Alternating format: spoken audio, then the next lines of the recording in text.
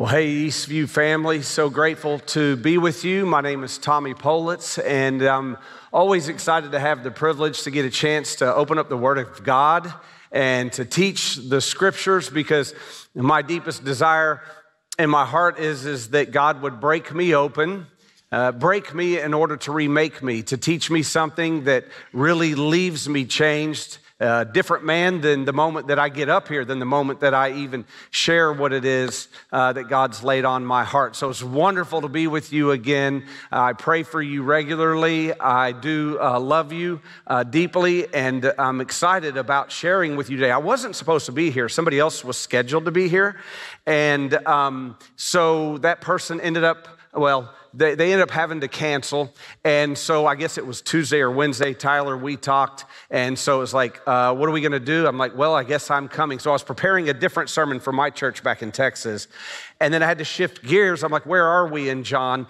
And I just want you to know that I've not preached this message before.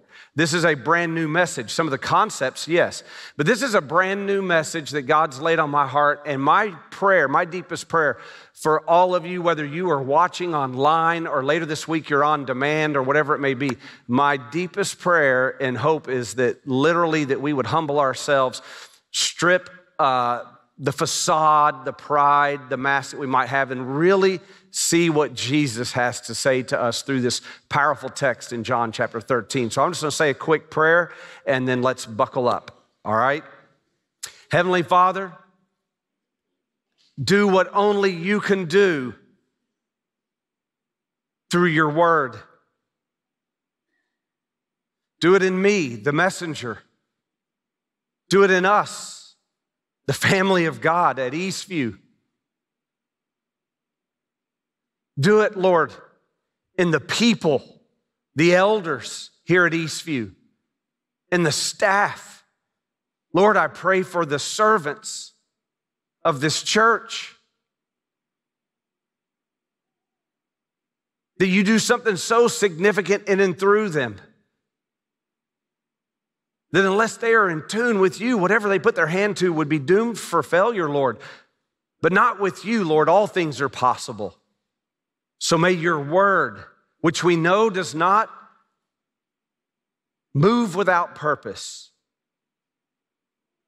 may your word find rich, fertile soil in each of our hearts. May you break us in order to remake us.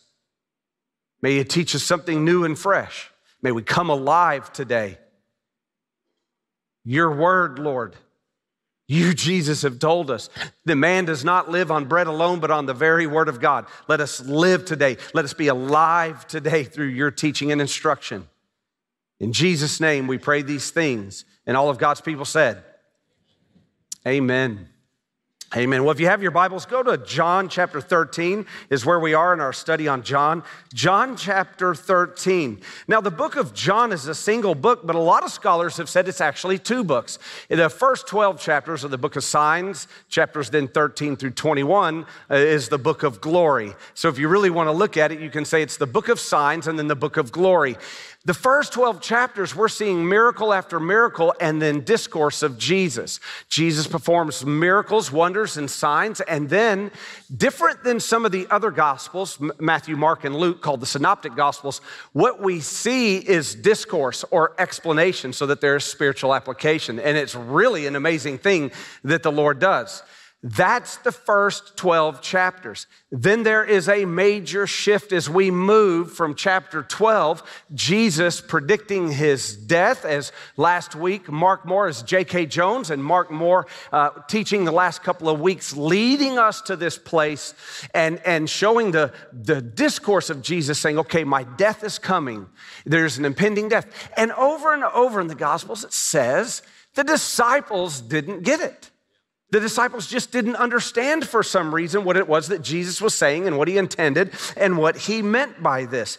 Then you make this massive shift and you get to chapter 13, and the rest of the gospel is about one sign and a long discourse about that one sign. The ultimate miracle, wonder, and sign that is to come, the sign of the cross.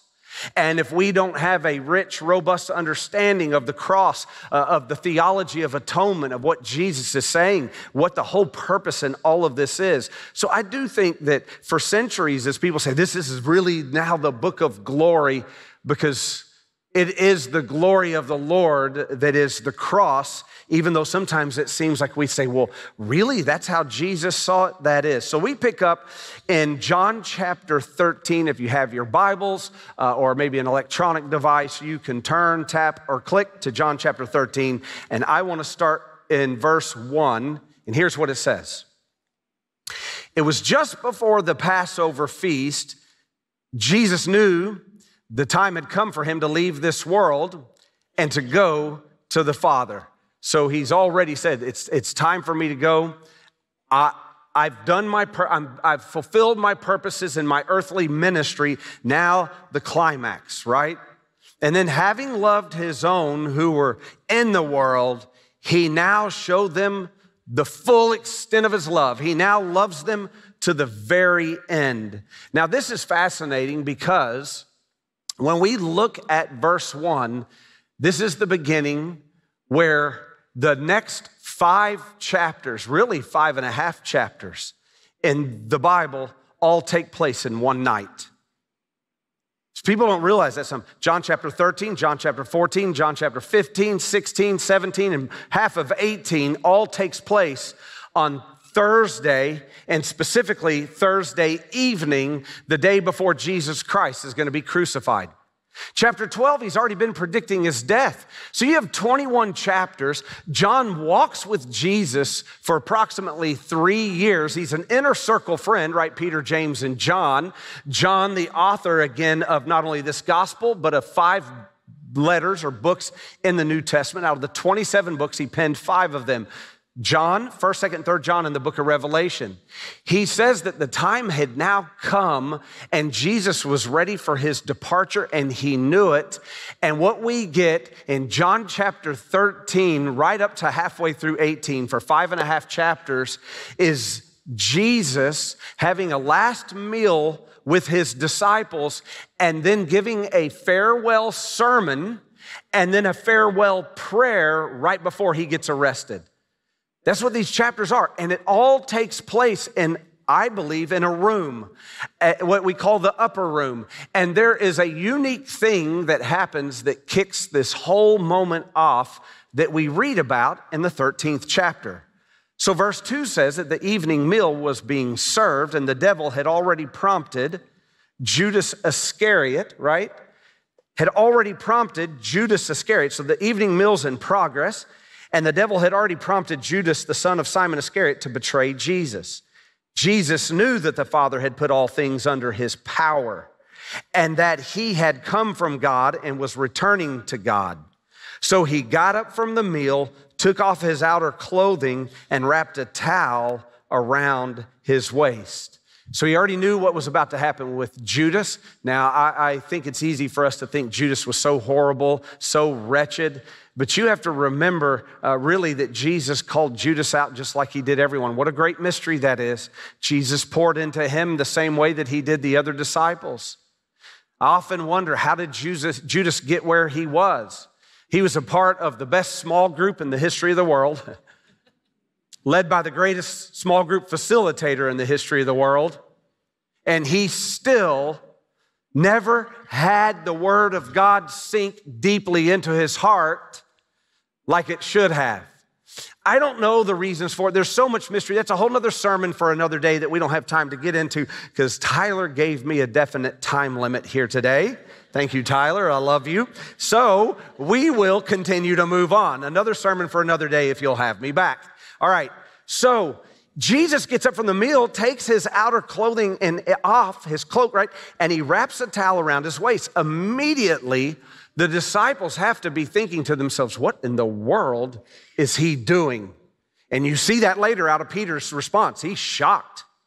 Verse 5, after that, he poured water into a basin and he began to wash his disciples' feet, drying them with the towel that had been wrapped around him.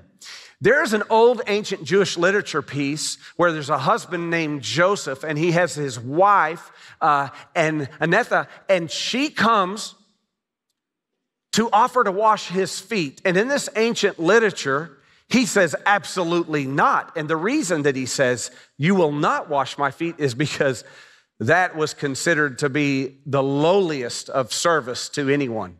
You don't wash somebody's feet. In fact, in ancient Jewish culture, rabbis taught that Jewish people were not even to wash each other's feet.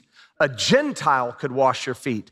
Even, it was so deeply entrenched, if you were Jewish and you had a Jewish servant or slave, and again, a whole different message for another day about how their whole servanthood and indentured servant and slavery worked in their day, but you would not allow a Jewish slave, it was beneath a Jewish slave to wash another Jewish person's feet.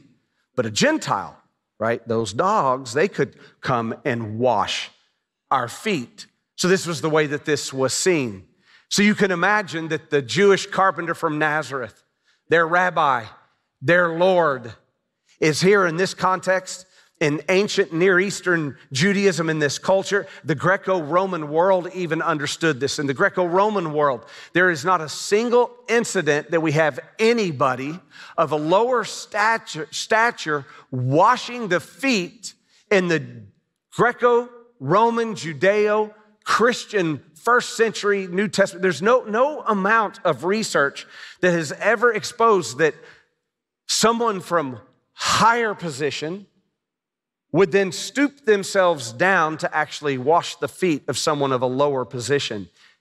It's unthinkable. It's unconscionable. You just don't do this. So it says, he came to Simon Peter, verse 6. Simon Peter says to him, Lord, are you going to wash my feet? You know what he's saying here. Don't do this. Don't wash my feet. Jesus replied, you do not realize now what I am doing, but later you're going to understand. No, said Peter, you shall never wash my feet. Remind you of something else in the Gospels where Jesus also was told by Peter. Peter said, no, you shall never die on a cross. Peter wanted a crown without a cross. That's what he wanted. He wanted Jesus to take up the throne, but he didn't want it through the pathway of suffering. But that's because Peter never understood what real countercultural servanthood or a countercultural servant mindset looked like. So then what is taking root in Peter's heart in this moment is, you cannot wash my feet. Now think about that they arrive here and walking. If you had if you wore sandals everywhere all the time and your feet, what would begin to happen to them on a dusty Palestinian road over and over and over?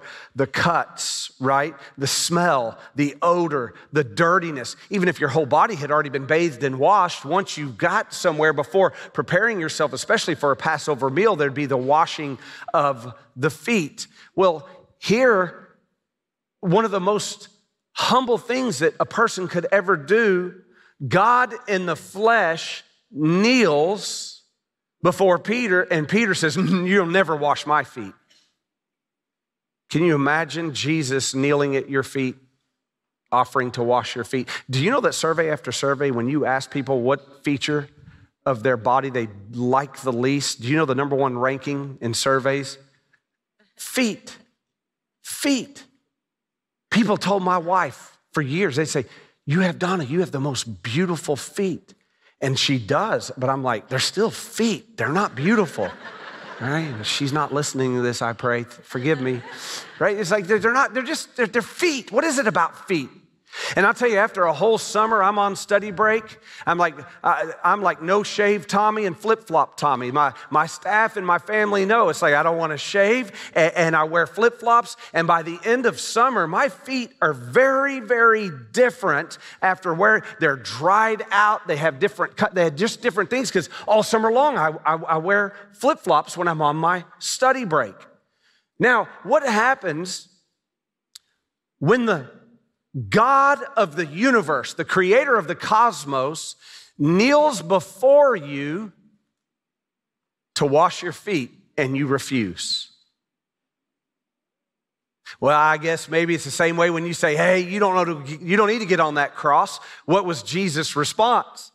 His response was, get behind me, Satan. You shall not be sifted in this moment. Because Peter was offering the same thing to Jesus that Satan had already offered in the great temptation in the wilderness. If you just bow down to me, I'll give you everything that your eye surveys, the devil, Satan told Jesus. Satan was offering Jesus a kingdom and a crown without a cross. Peter just can't imagine. He's looking for a political revolutionary. He's looking for a Messiah who does not kneel before him and do what even a Jewish slave should not do. So Jesus' response, one of the most magnificent responses of ferocious love in all of the Bible.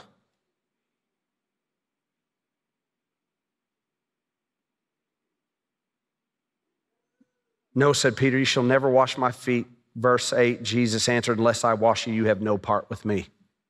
You get none of me then. Then Lord, Simon Peter replied, not just my feet, but my hands and my head as well. I mean, wash me from head to toe, wash my soul, wash me, my mind, my heart, my all. And Jesus answered, those who have had a bath need only to wash their feet, for their whole body is clean. And you are clean. You are clean, though not every one of you. Verse 11, for he knew who was going to betray him, and that was why he said not every one was clean. He knew that Judas was going to do exactly what he was going to do on that night and betray the Lord in the Garden of Gethsemane. The rest, he knew at the arrest, he knew that he was going to leave that meal early and depart to go and do exactly what it was that Satan had sifted him in that moment to do.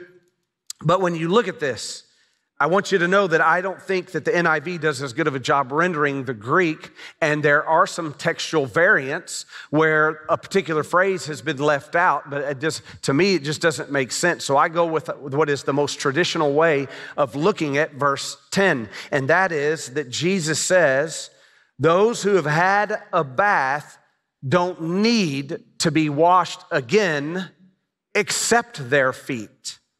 Those who've had a bath don't need to be washed again. ESV, English Standard Version, gives a better rendering, I think, of this particular verse. Except their feet. Why is that? Because you've already washed your whole body and you've come into the meal, and it's only your feet that are dirty. But what's Jesus saying spiritually? Jesus is saying you can have whatever you think's been washed. You can do whatever you think to be clean. But unless I wash all of you, which is why Peter had that response, unless you are washed by me. And what is happening is the foot washing is already showing the condescension of God. Theologians, the doctrine of the condescension of God is that God, how is it possible that love came down? How is it that God becomes flesh and tabernacles amongst his people? It is the most beautiful act of love and humiliation. What is that? That he should humble himself and become a man, and certainly to die and suffer on a cross for us. And the foot washing is pointing to the cross. The foot washing then is already pointing us to the work that is to come, that we have a God who loves us so much that he kneels before us. Kings don't kneel before their subjects. Subjects kneel before their kings. Jesus is a countercultural servant. He's kneeling at the feet of Peter, and Peter's like, you can't wash me. You can't. Can you imagine how nerve-wracking this would be? I can tell you right now, if immediately right now we had as part of the application that those of you that came together here to church that are in family units or friends or roommates, if we started having ushers walk down the aisles here at this church and handing out basins of water, and we said, one of you just wash the other, but the other doesn't get washed. You just, not right now, just one of you.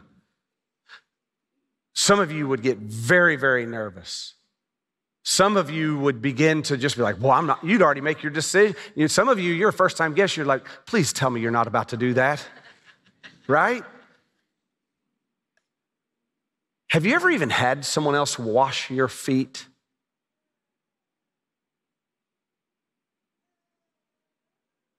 The God who literally formed and fashioned the cellular structure, who coded the human genome in the Apostle Peter, is kneeling at his feet and washing and scrubbing through the smell and the odor and the dust and the cuts and the calluses and the roughness. And Peter is telling him, no, no, no, no. And Jesus says, you need me to wash every bit of you, Peter. What has he done in chapter 12? Predicted his death. What is he doing now? He's setting up the tone for what's about to come. This is the night he will be arrested, and the next day, on Friday, he will be crucified. Verse 12, when he had finished washing their feet, he put on his clothes and he returned to his place. Do you understand what I've done for you? He asked them. You call me teacher and Lord, and rightly so, for that is what I am. So you're calling me Rabbi and your Lord. And they knew that that's who he was. Thou art the Christ, the Son of the living God, Peter had already declared. Now that I, your Lord and teacher, have, look at this, washed your feet, you also should wash one another's feet. Do you know that in this same chapter, John chapter 13, he says, a new command I give you, to love one another just as I have loved you? That's in the same chapter. That's part of the discourse and the explanation that night. I give you this new command, love one another just as I have loved you. This teaching happens after the foot washing according to John. Do you think that Jesus means that real love of one another is that we would what? Wash one another's feet the same way. Just as I have loved you, love one another. Just as I have washed your feet, wash one another. How can we not see the connection and the depth of his teaching and his discourse if we read the entire chapter? So Jesus says, if I've washed your feet, you should also wash one another's feet. Some of you are like, well, I've seen my spouse's feet. Ooh, I've set you an example, Jesus said, that you should do as I have done for you. This is not just a polite suggestion, is it, by Jesus? And don't misunderstand me. You can literally wash somebody's feet and not be a countercultural servant. You can do it begrudgingly. How many of us do things in service even for ourselves? We don't do it out of love, we do it out of hunger. I need to be loved by you a particular way, so I do something. It's a utilitarian, it's Aristotelian, it's Aristotle's utilitarian friendship, right? I'm only doing it because I get something in return. This isn't love. This isn't deep, abiding service. It's when you see that something's different and you see the example of Christ, and God kneels before his subjects. The king kneels before the subjects and washes their feet. The creator washing creation's feet. Ooh.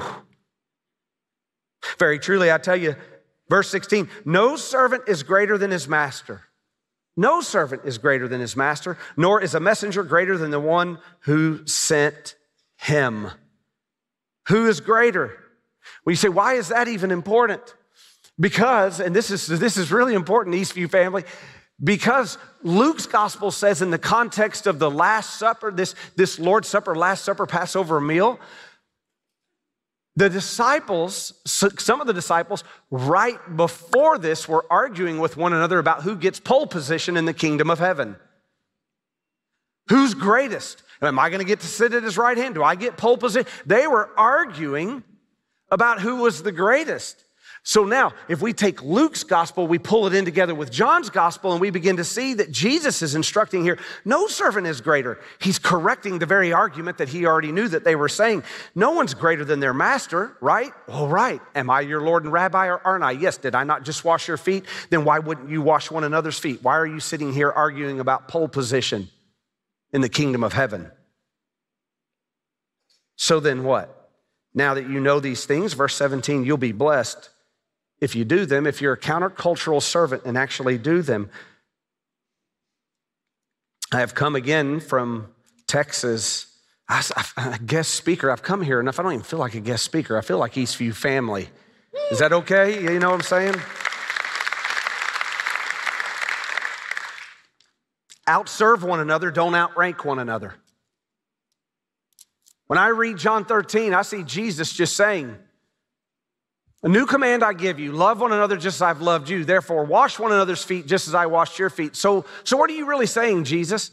Outserve one another. Don't outrank one another. Spend your life out serving. The world operates on personal advancement through position and power.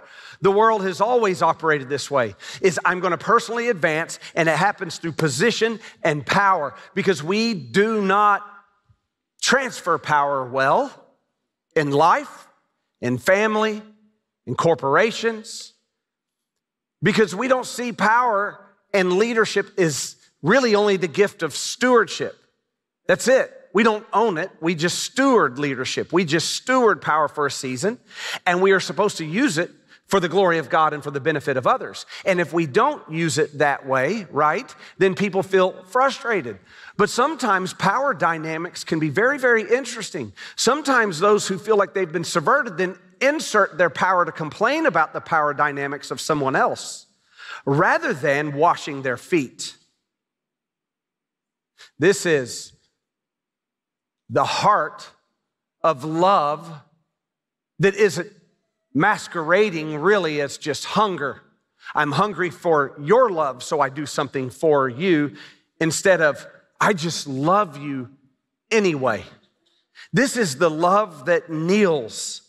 This is the countercultural, revolutionary love of our Savior, Jesus Christ, and the foot washing. So outserve one another. Don't outrank them. Followers of Christ are not to seek worldly advancement of position and power. We should be like Jesus. Jesus operates on kingdom advancement through service and sacrifice. That's how it's about community. It's about others. It's about what the Heavenly Father's doing through the advancing of the kingdom, and it comes through service and sacrifice. So the call from Jesus here is to outserve one another. Don't outrank one another. Outserve one another. Don't outrank one another. I remember when God really laid this heavy on my heart. In 1999, my wife Donna and I moved from Dallas, Texas to Atlanta, Georgia. I was the senior pastor of a church. I was 31 years old. I was a senior pastor of a growing church. God was blessing us incredibly in the suburbs of Dallas, but we felt a real calling to go and plant a church, like a parachute plant. We moved. We had a church, massive church sponsor support from another church, so generous, supported us financially. But we moved to the northern suburbs of Atlanta, Georgia to plant a church. What now is, it used to be Alpharetta, Georgia. It's now the west side. It's called Milton, Georgia. And when we went there in 1999, our youngest kid, Cole, was not even born yet. We only had Grant and Rebecca that had been born. And when we planted Stone Creek Church, I remember the intimidation that I felt. I was like, my goodness, what do you do? How do you even start church? First day I'm going off. I get up the first day after we'd moved there, and the movers had unpacked all of our boxes. My wife goes, what are you doing? I go, I'm going to work. She goes, where? You don't even have a church. You don't even have a business card. You don't even have a phone line. You know, we stepped out on faith. And I said, well, I'm going to go, I don't know, I'm going to just go to Best Buy and shop. She goes, for what? I said, not really shop. I'm going to pretend shop, try to meet people, strike up conversations, and hope they'll ask me what I do for a living. And of course, whenever someone asked me what I did for a living and I started meeting people, say, I'm a pastor, they'd say, really, where? And I said, well, the church doesn't exist yet. To which they were probably like, oh, that's cool. I'm the CEO of a major airline. Oh, which airlines? Well, it doesn't exist yet. I mean, it's like, what do you say to somebody like that? So it's like, I'm going to plant this church, and it was just me and Donna and our two kids. It took 3 months before we had 7 adults. 3 months, and I left a church that had several thousand and was exploding, and my friends in high school, people from college were joining the church in the suburb of Dallas. I was 31 years old. We moved to this, and I'm like, we started the church, and I was like, oh my God, so what size is your church? 2.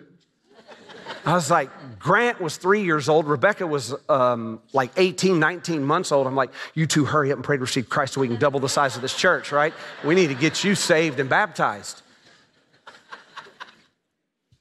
What do you do? Well, I tell you what, the church, God blessed it, and it grew and it grew and grew. 5 years later on Easter, we had 3,000 people in attendance in that church on Easter weekend by the grace of God. Hang on, listen. Here's the thing. God moved in such a way, but I was so worn out and involved and invested in pouring myself into this church. So one day, I didn't know what I was doing. I was learning, I was green. So one day, a bunch of pastors that had planted churches kind of in the southeast region of the United States decide we're gonna get together, and this guy's dad owned a condominium or a couple of condos down, I think it was Destin, Florida. So we go to the beach, we're gonna do these round tables. Everyone is told, every senior pastor, for these guys gathered around from that southeast part of the United States said, hey, you can bring one associate with you, bring your executive pastor or bring an associate pastor with you. Well, my two guys that were really kind of right and left hand, they couldn't go, so I went by myself. I drove that 6 hours, went down there. We start the session. We start whiteboarding all the conversation pieces so that we can learn from each other, because we've all started churches and planted them, right? And after like 36 topics are on the board, we decided we were going to start with what we thought was most important, was what has God taught you in this season? What is the one thing that you would say right now, God is drilling down on you and teaching you in this season in your life? I thought that's a great place for us to start. People are going around the room, and it gets to this guy named Chad. And Chad says, oh, that's easy. God is teaching me how selfish I am. And I'm like, oh. He says, in fact, God has showed me that through the difficulties of starting and planting a church, even as the associate pastor to his senior pastor was sitting next to him, he said, I have learned that I am so self-absorbed and so selfish that God has said, this is the year of only one thing. He's given me one word. And he said, outserve. Specifically, outserve your wife. And I'm sitting there, and the conviction just overwhelms me. Just like, I'm like, oh, who invited this guy? I'm like, he's not even a senior pastor.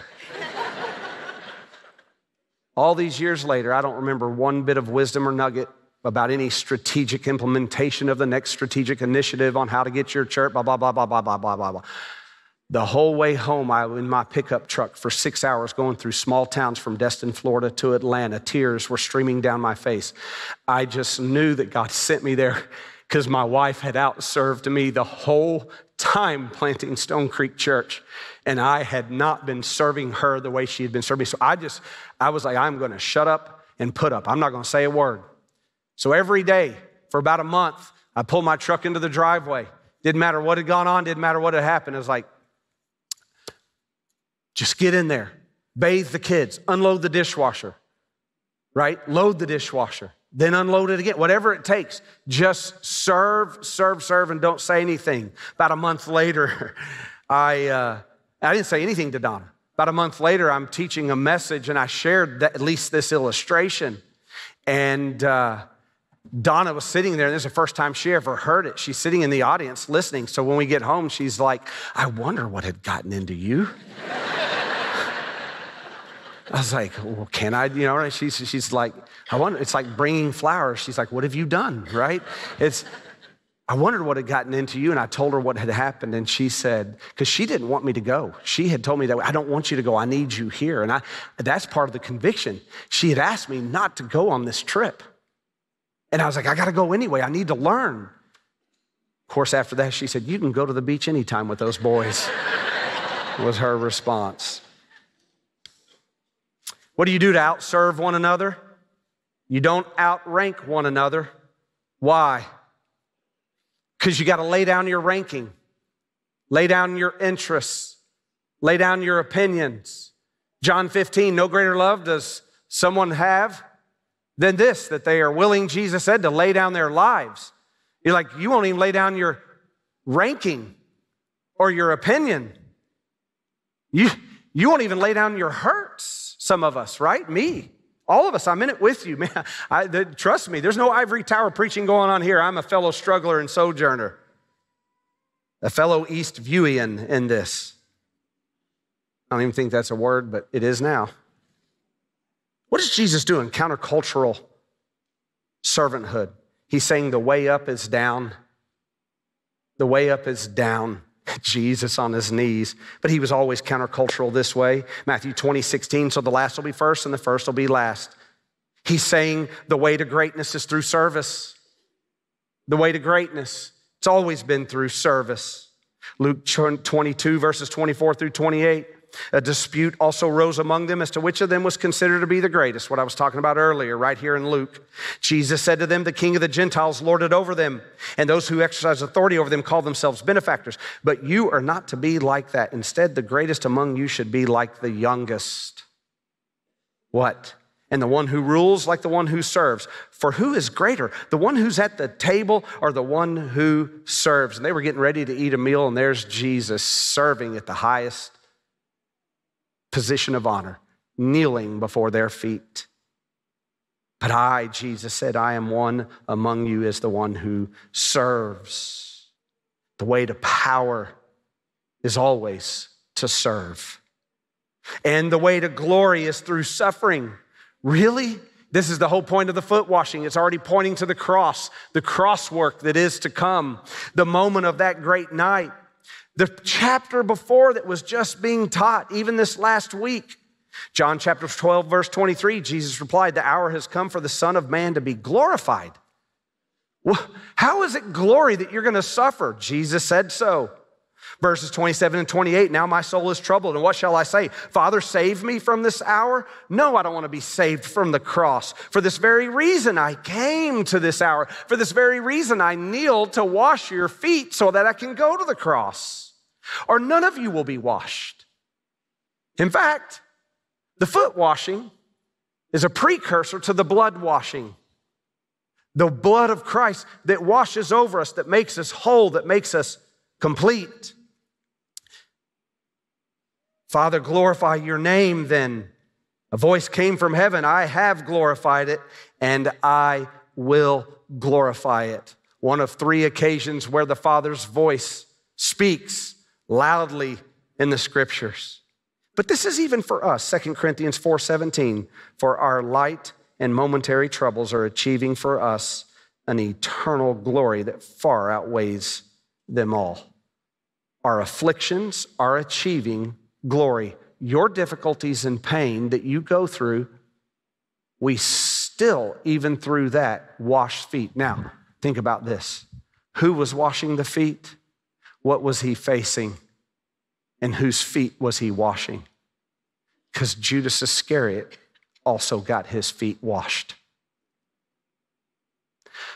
You don't have to like someone or love someone or see that they're faithful and loyal. Every person, Eastview, that you lay eyes upon as someone for whom Christ Jesus died.